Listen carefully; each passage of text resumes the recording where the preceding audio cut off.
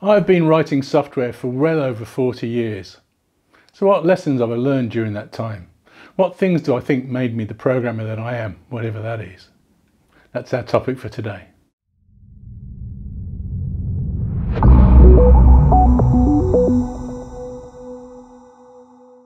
Hi, I'm Dave Farley of Continuous Delivery and welcome to my channel. If you haven't been here before, welcome, and please do consider subscribing, and if you enjoy the content today, hit like as well. This is inevitably a story of a personal journey of discovery. My journey of discovery. One that's taken me from a hobbyist playing in my bedroom with my computer to a career in software development spent mostly at the more complicated end of the spectrum. My first real exposure to a computer was when my then girlfriend, now wife, came home from her parents with a Sinclair ZX81 1K computer. The computer that her university lecturer father had brought home for the holidays. She taught me my first program in BASIC to count displaying the numbers on the screen. This was one step up in complexity from Hello World, but I was already hooked. By the following week, I'd learnt enough to write an exceedingly simple version of Space Invaders, with a single invader represented by an X and a defending spaceship represented by a W with full stops for missiles. By now, I was seriously hooked. So my first lesson was really the pleasure that I had found in manipulating this tiny simple world inside a computer. I quickly got to the point where I found BASIC much too slow to write even the simple games that I wanted to create.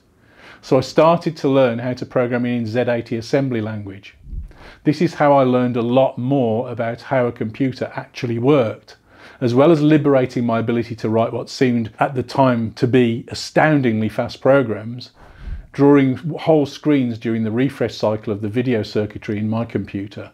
So lesson 2 was about learning how to understand enough about how everything worked to take advantage of it. This lesson came back into importance a long time later, but we'll get to that. But in those days, it was pretty obvious stuff and nothing unusual. Most hobbyists of that era would have had a very similar experience to me. The home computers of the day, at least the ones that I could afford, were so basic that you had to understand them in some depth to do anything even slightly interesting or useful. Let me pause there and say thank you to our sponsors. We're extremely fortunate to be sponsored by EqualExperts and Transfic. EqualExperts is a multinational consultancy built on applying the ideas and techniques that we talk about here to build great software for their clients. Transfic is a financial technology company applying advanced continuous delivery techniques to deliver low latency trade routing services to some of the biggest financial institutions in the world.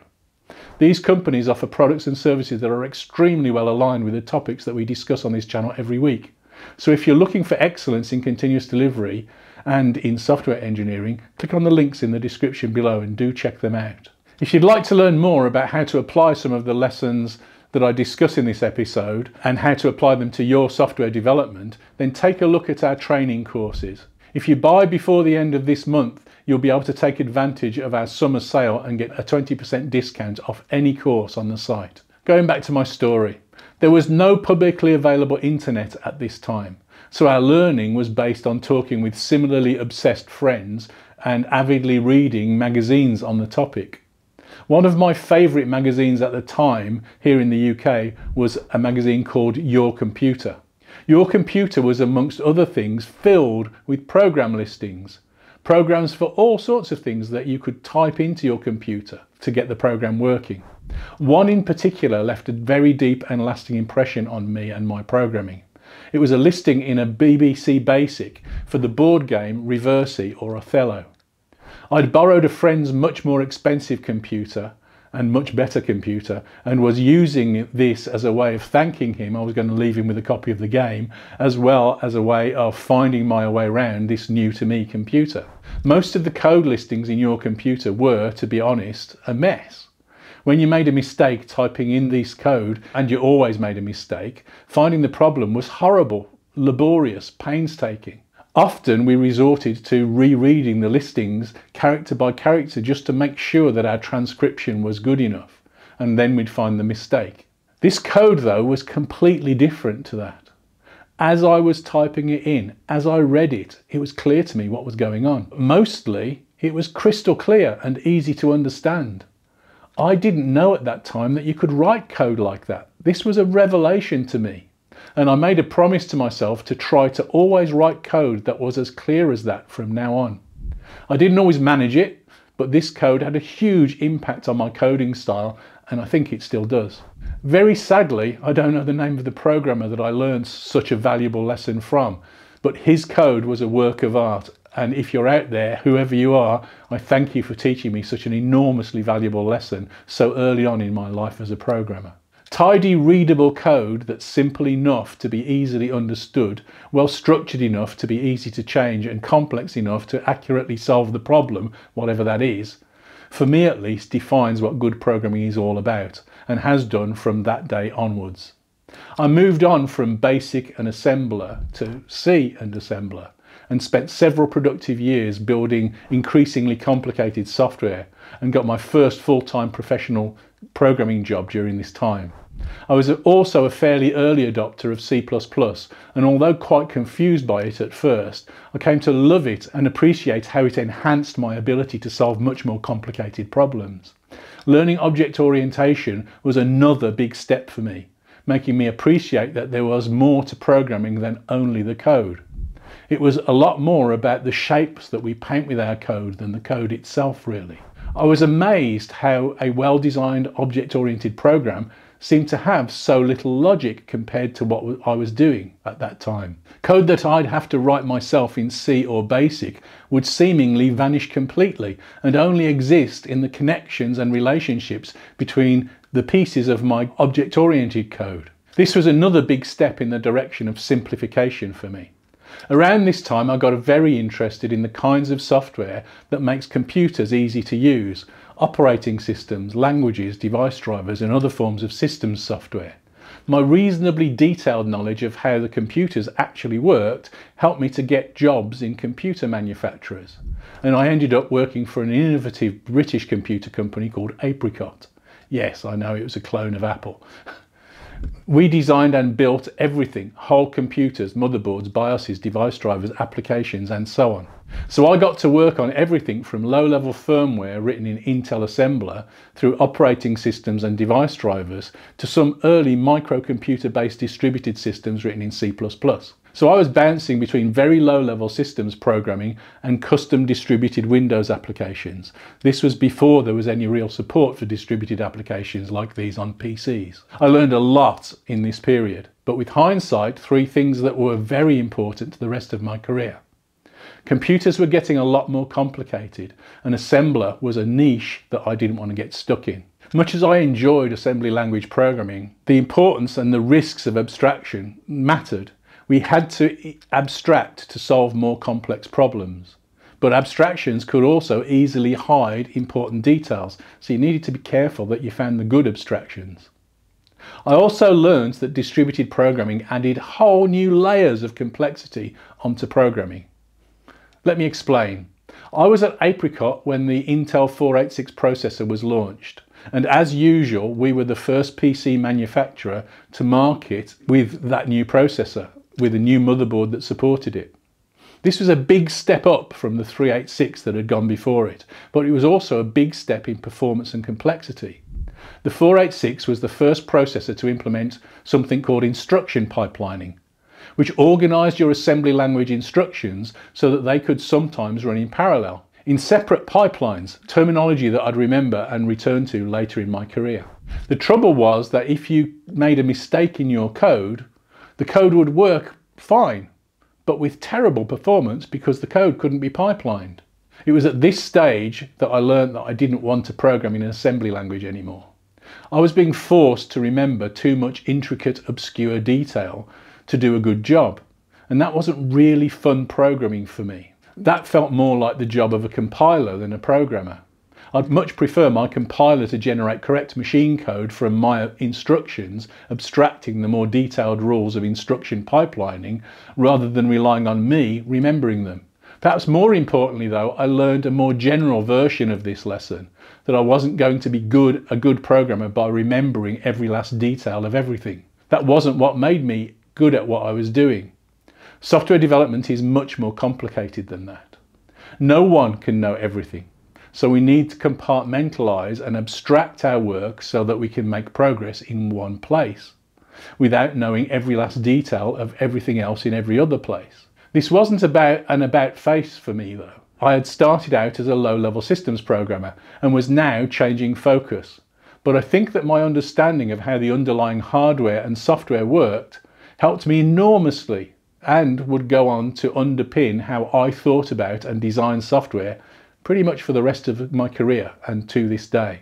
This tension between hiding detail and the danger of that detail leaking out in problematic ways is a general one for abstraction. On one hand, we need abstractions that help us to make sensible progress, and on the other, abstractions leak, and sometimes if we're oblivious to how the lower levels beneath our abstractions actually work, it's all too easy to run into big trouble. So how and where do we sensibly draw the lines? A little more on that later. The distributed systems that I got involved in at Apricot were when things like PC networks and even email were new, so this was quite novel stuff at the time.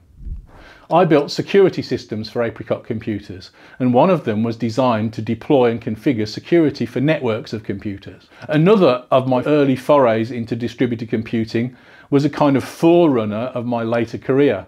I worked on a system very close to infrastructure as code. I was tasked with helping the factory to do a better job of installing operating systems based on a customer's order. So I built a system that installed and configured operating systems for Apricot servers, Xenix, Windows, LAN Manager or NetWare, and it would do this automatically, inspecting and auditing the hardware to determine its configuration and then tailoring the installation to fit that new host. During this and subsequent jobs, notably for a company called Integrated Object Systems, developing systems level infrastructure for what we'd now call microservices, but at the time we described as cooperative business objects, I developed a very healthy respect for and interest in the complexities of truly distributed systems and an appreciation of message-based programming. Distributed systems are orders of magnitude more complex than single-user systems. But messages, events and asynchrony are important tools in taming that complexity. In my view, concurrency is to computing at quite a deep level and possibly for similar reasons analogous to quantum mechanics in physics. What is the state of a system that has multiple copies of the same data that's being changed in different places at the same time? This is a kind of superposition of state in the system as a whole. It was as a result of working on the Integrated Object Systems system called NUI, New World Infrastructure, that I got interested in pub/sub style event-based systems. I went on to design and build lots of systems like this over the years to come. This was very early in the mid-1990s, so I do need to get a move on if I'm going to cover the 40 years as I promised. Two more crucial learning points before we go though. At Integrated Object Systems, we ran a continuous build. That build just cycled all day, every day. As soon as a build finished, it started building again, whether there were new changes there or not. Everyone committed their changes to our homemade version control system on trunk. I added a handful of sanity checks in the form of smoke tests to verify that what we were actually building worked. So all of this added up to a very early, crude form of continuous integration. A few years later, I worked on a project where we adopted full-blown extreme programming. But I confess, I didn't really get it until I saw JUnit a little while later. We were running automated functional tests in a crude form of continuous integration, but JUnit changed completely what I understood unit testing to mean. So much simpler than what I had understood before. Don't test that the code you wrote is the code that you wrote. Instead, verify that it does what it's meant to do. Test behavior, not implementation. A little while later, I worked at a company called ThoughtWorks, who were one of the pioneers, the first companies to adopt extreme programming for bigger software projects. Extreme programming was in those days seen by nearly everyone as a small team, small project approach. At ThoughtWorks, we helped to change that idea. I led a team of over 200 people, so we needed to innovate in testing, continuous integration, and in infrastructure as code to make all of this work. That innovation resulted in what later became known as continuous delivery and the invention of a concept called the deployment pipeline.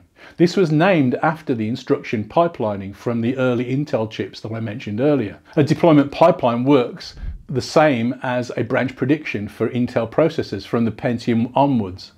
We get fast feedback from the commit stage of the pipeline and a high level of confidence that if all of those tests pass, then everything else will later. Once the commit stage is finished, we move on to work on the next thing. Meanwhile, we're making progress in parallel with the evaluation of all of our slower acceptance and other release defining tests that run in the pipeline. This is a simple but very effective parallel processing algorithm. One of the most revelatory points in my career came late. I was asked to join a new ambitious startup as head of software development. I was leading a team to build one of the world's fastest financial exchanges. This experience brought a lot of my learning from earlier in my career into sharper focus and combined it all together, including several things that I haven't talked about in this whistle-stop tour. I've skipped over things about technical leadership, team organisation for building complex systems and how to architect more resilient, more scalable systems. But maybe we can talk about those things on another day. But at LMAX, the company that had hired me, we built this world-beating financial exchange. This was the most complete application of the culmination of all of these ideas of continuous delivery that I'd experienced up to this point. Mostly because we were able to adopt and apply these ideas with no external constraints at all. No one telling us what to do or how to do things. No legacy of code, architecture, organisational structure or development culture. We moulded all of these things to best fit the problems that we were trying to solve, and to great success. We were successful in building great world-class technology, great development teams, a great long-lasting development culture. It's still good today. And ultimately a very successful commercial organisation. LMAX was valued at over £1 billion a few years ago. And the development culture, as well as their technology, is still as strong and effective today as it was when we started over 15 years ago. I learnt lots of valuable lessons at LMAX, but perhaps the most profound ones, again, reiterated things that I'd started learning much earlier in my career. Working in more effective ways is more important than our choice of tools or frameworks. And importantly, working in these ways is also a lot more fun. This was certainly a highlight of my career at LMAX, and nearly everyone who worked there I think would agree. At LMAX we refined and evolved ideas that had informed my approach to design for years, without me really understanding them fully. We came up with the idea of mechanical sympathy, understanding enough about how the systems and abstractions that our code was built on top of really worked, so that we could abstract them sensibly without compromising the performance. Building software that went with the grain of the hardware so that we could maximize the advantage that we could take from it. We ended up achieving our initial goals and building a world-beating high-performance financial system. Taking a full-blown engineering approach to software development pays off in terms of the efficiency with which we do work and the quality of the work that we can do.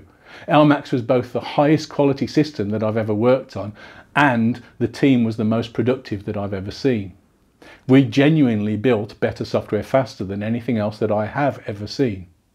My book, Modern Software Engineering, was deeply informed by the lessons that I learned at LMAX, which were the culmination of much of my career. I hope that you find this skim over some of the lessons that I've learned interesting. Let us know about your major learning points in the comments below. And thank you very much for watching. Thanks too to our patrons who support this channel and our work on the channel. If you're interested in learning more and joining our Patreon community, there's links for that in the description below too. Thank you and bye-bye.